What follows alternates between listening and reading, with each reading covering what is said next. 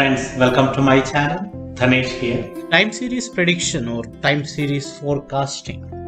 Time series forecasting is an important area of machine learning. It's important because there are so many prediction problems that involves a time component. These problems are neglected because it is the time component that makes time series problems more difficult to handle, because you may be familiar some data it's sequential in nature, because the current data depends on the historic data. Such data we call it a sequential data. The normal neural networks, normal neural networks cannot handle sequential data. That's why we come up with recurrent neural networks or RNNs. See, RNNs has two problems. One is vanishing gradient and exploding gradient, vanishing and exploding gradient problems. So these aspects we have discussed in separate videos related to RNN. To solve this vanishing and exploding gradient, we have two things. One is LSTM and GRUs, and currently we are using transformers as well in deep learning. Sometimes you may be familiar. Fine. So in this implementation I am using LSTM. Now see characteristics of time series prediction. See what makes a time series different from say a regular regression problem is it is time dependent. Time series any regression problem, it is not time dependent. Here it is time dependent. So the basic assumption of a linear regression model that the observations are independent doesn't hold in this case. Along with an increasing or decreasing trend, most time series have some form of seasonality trends as well. Based on seasons, it's change. There is variation specific to a particular time frame. For example, if you see the sales of a woolen jacket over time, you will invariably find higher sales in winter seasons. RNN and sequential data. Recurrent neural network is a solution for handling sequential data, but there are two drawbacks with RNN. One is the vanishing gradient, second one is the exploding gradient we discussed. Solution for the drawbacks of RNN are LSTMs and GRUs. Here in this implementation we are using LSTMs. The softwares used are TensorFlow, Air Passengers. This is the file I'm using it here. You can see it here. You have the month, and here it is hash passengers. I had just downloaded from the net. You can even search it. See the dataset URL. This is the URL I have used. See this URL. When you type this URL, you will get this air passengers.com, www.kaggle.com. From here, this is the URL I used. So if you copy it here, see I will type it. See, 1 second. Yeah. See, if you run it here, you will get the data set CSV file. This is the one I am using, and it's coming. It's loading. Yeah. From here you can download it. Okay, fine. Let's see. Yeah, you have. This is the one. See from here, airpassengers.csv. Now I will show you that Excel file. See here you have only two things: month and passengers. See, it's based on the passengers. It's changing based on the timing from 1949. It's see here it's see up to I think it's 1960 it's given. See, based on this time, how this change in the number of passengers, that's what we are trying to analyze. Fine, you understand models, sklearn, Keras, sequential. Then see, I am using LSTM here. Keras here you can see LSTM keras.layers.import LSTM, then dropout Here I have, I am reading the CSV file. See, I have shown you the CSV file is in this location, d colon, this is the location.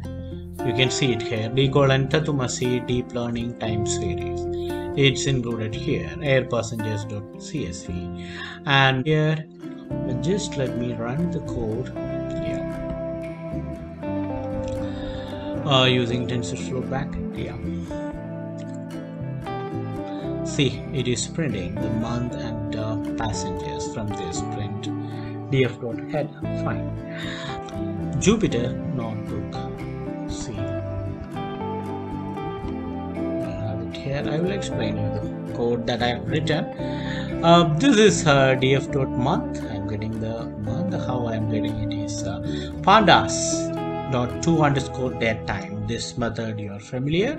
I am passing the df.month to this.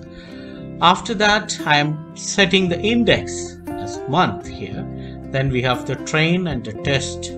I got the training and the testing data. Then I am using the scalar, the min-max scalar here, scalar.fit train scalar.transform, and test scalar.transform test. So those two methods I have called. Just I will run this with a very simple, Python code. It's running perfect. The model I am going to see. I have taken the input n_input as 12, and the features as 1, and the time series generator. The generator I am taking it as the time series generator. You can see it here. It's see, I am importing the time series generator from Keras pre-processing sequence. So I have the time series generator here, and the batch size it is included, it is 6, and the model it is sequential. After that I am adding the LSTM layers, the dropout, the dense layer, and I'm using the Adam optimizer here, and the epochs, it's 180. I am setting it as the epochs as 180. The batch, I'm writing the batch here. This is predict_list it's a list here. So all these things I have written here. If you want, you can run that piece of code as well. See, it is giving some error. Let me see here. Trace back. So what is the definition? Attribute error. df_month set_index train df. Okay, train.test. Just 1 second. It is fine. Here it is running. Here it is running. Then here it is. Yeah, it's running fine. It's not giving any error. It's now, sorry, it's fine. It's running here. It is now, it is getting, it is training now. The model is trying to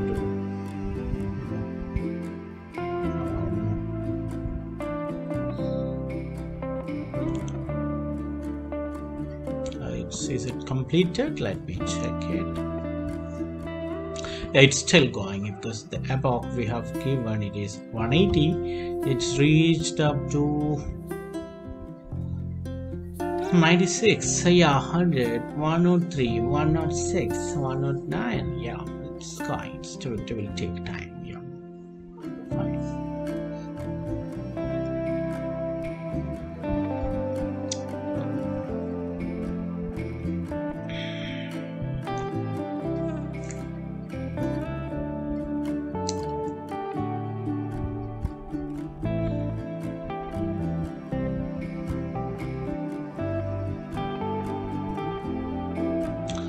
Done. See, it's running fine. See, you can see it here. I will first explain you the code. It's a for loop. Here we have given the n_input. After that, the predicted_list. We have defined the list. You can see here. The list is here. It is C. This is the list.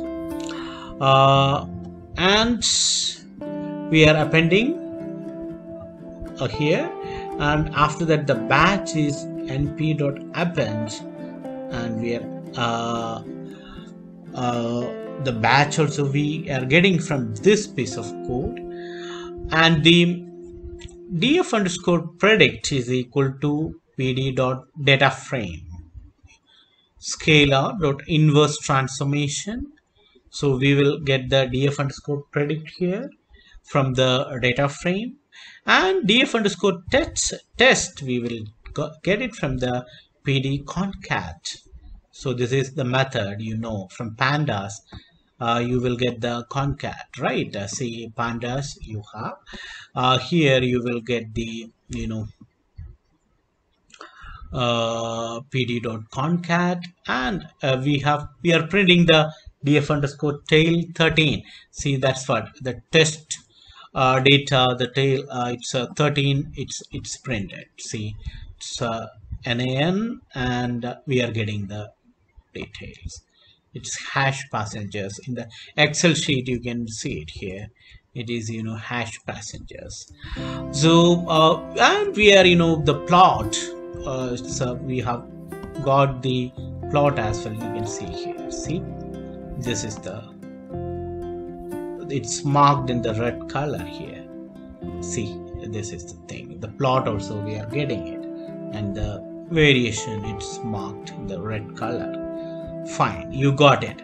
Now I will simple Python code only. I will explain you the code. I have taken the train is equal to df, after that the scalar.fit train, then the scalar.trans, the same steps we are repeating for the training data, that is n_input is equal to 12, features is equal to 1. Again the generator, time series generator, that generator we are, you know, we are passing the batch size, the input length, everything.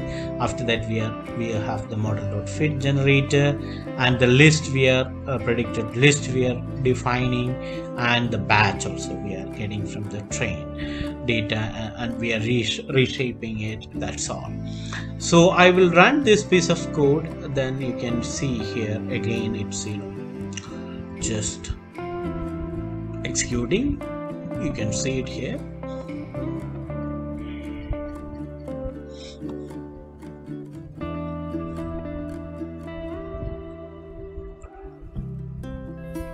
We'll wait for some time. I think it's almost done. Let me see it. No, it's still doing.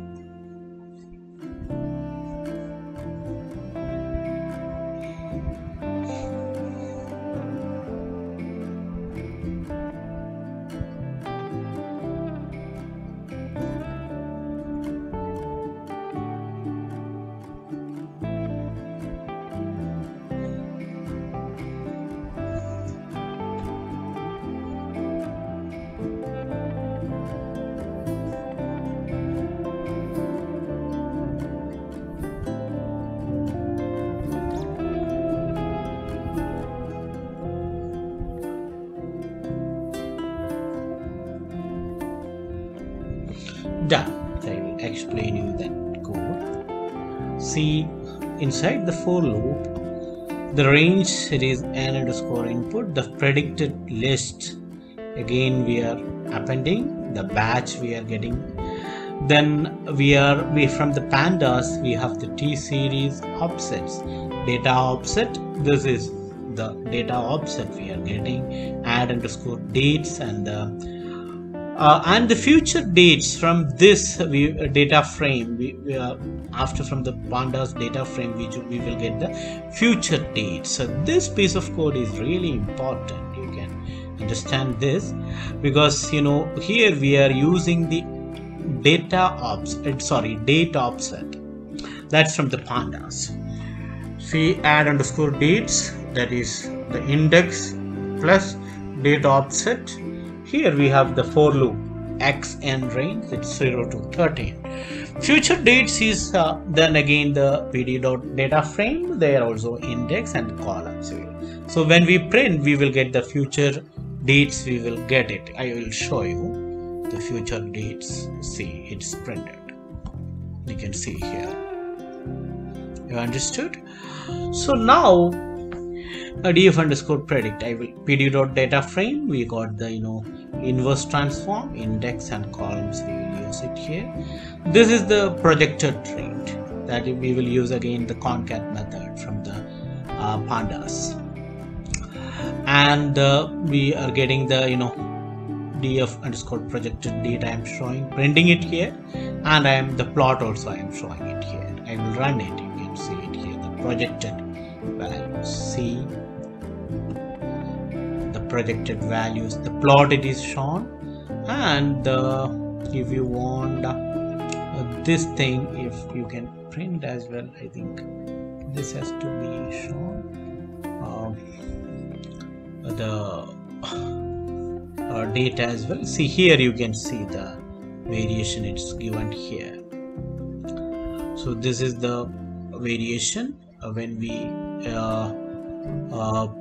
plot it with the projected date. This is the way we can analyze this, and the projected this, you can see all the variations, the plots also you can see. So this is the time series prediction using LSTM.